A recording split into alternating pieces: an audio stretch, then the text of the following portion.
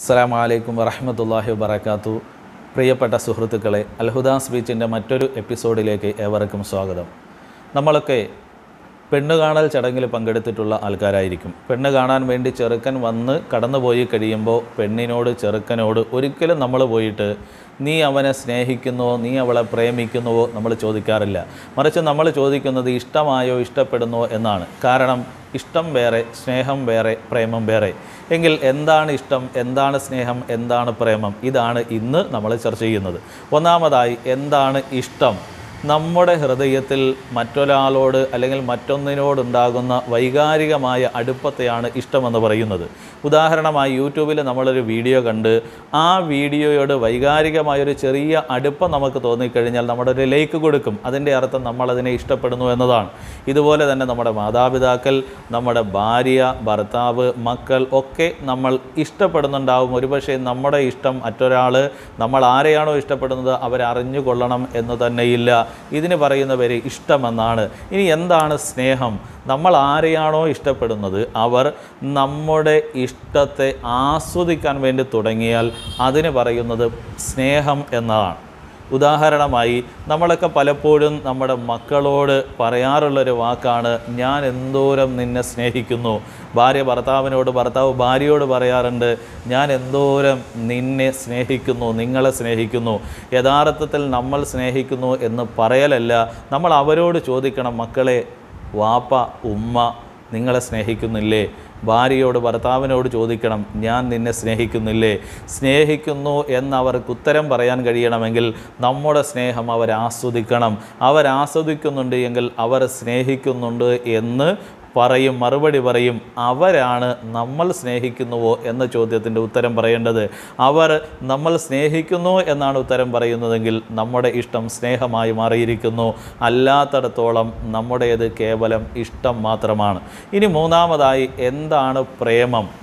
നമ്മുടെ ഉള്ളിലുണ്ടാകുന്ന ഇഷ്ടം സ്നേഹമായി മാറി ആ സ്നേഹം വല്ലാതെ നമ്മുടെ ഹൃദയത്തെയും ശരീരത്തെയും സ്വാധീനിച്ച് കഴിയുമ്പോൾ ഉണ്ടാകുന്ന അവസ്ഥയാണ് പ്രേമമെന്ന് പറയുന്നത്. അതായത് ആ പ്രേമത്തിൻ്റെ അവസ്ഥയിലേക്ക് നമ്മൾ എത്തിക്കഴിഞ്ഞാൽ നമ്മൾ ആരെയാണോ പ്രേമിക്കുന്നത് അവർക്ക് വേണ്ടി എന്തു ചെയ്തു കൊടുക്കുന്നതിലും നമ്മൾ സ്വയം ഒരു സന്തോഷം കണ്ടെത്താൻ വേണ്ടി ശ്രമിക്കും. ചില ഭാര്യമാർ ശ്രദ്ധിച്ചാൽ ഭർത്താക്കന്മാർക്ക് വേണ്ടി ആഹാരമുണ്ടാക്കി കൊടുക്കുന്നു, അവരുടെ വസ്ത്രം കഴുകി കൊടുക്കുന്നു. അതൊക്കെ അവർ കഴിക്കുമ്പോൾ, അവർ ധരിക്കുമ്പോൾ സ്വയം സന്തോഷിക്കുന്നൊരവസ്ഥയിലേക്കെത്തും.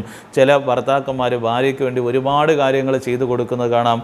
ആ ചെയ്തു കൊടുക്കുന്നതിൽ അവരൊരു സന്തോഷം കണ്ടെത്തുന്നുണ്ട്.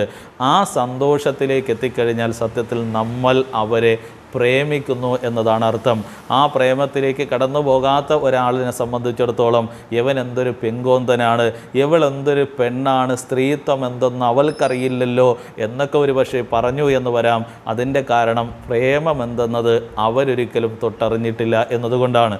ഈ പ്രേമത്തിലേക്ക് നമ്മൾ കടന്നുപോയി കഴിഞ്ഞാൽ അത് നമുക്ക് മനസ്സിലാക്കാൻ കഴിയുന്ന മറ്റൊരു അവസ്ഥ, നമ്മളൊരു ഫംഗ്ഷന് പങ്കെടുക്കുകയാണ്. നമ്മുടെ ഭർത്താവിനോട് അല്ലെങ്കിൽ ഭാര്യയോട് നമ്മൾ സംസാരിച്ചിരുന്നു, അവരുടെ എത്താമെന്ന് പറഞ്ഞു.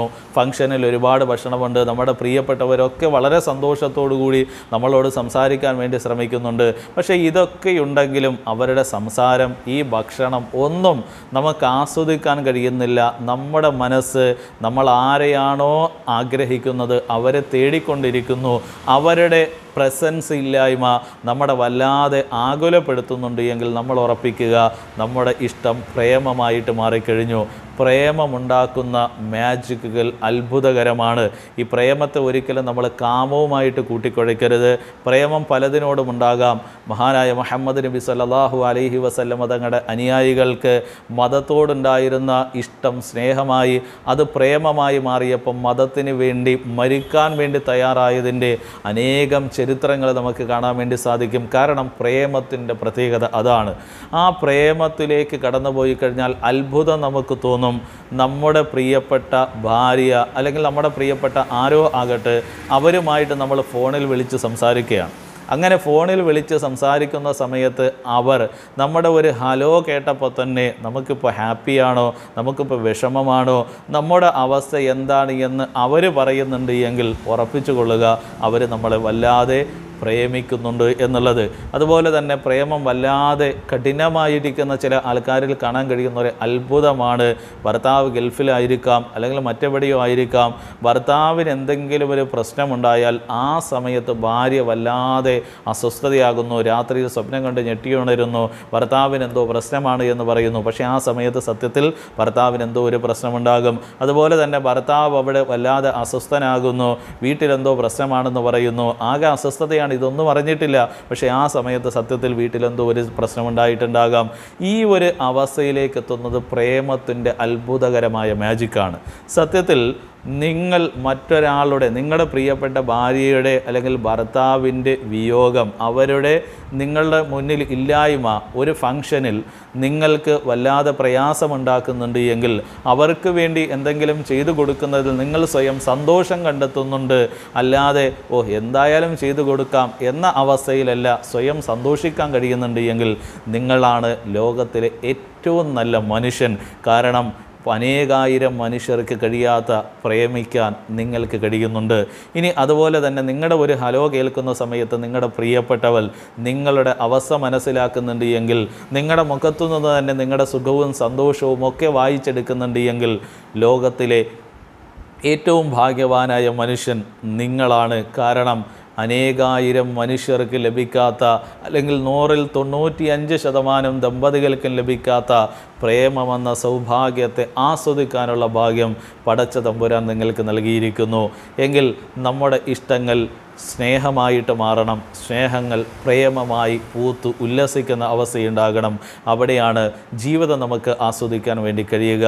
ആ ജീവിത ആസ്വാദനത്തിന് നമുക്ക് കഴിയട്ടെ എന്ന് പ്രാർത്ഥിച്ചുകൊണ്ട് ഇന്നത്തെ അധ്യായം ഇവിടെ അവസാനിക്കുന്നു.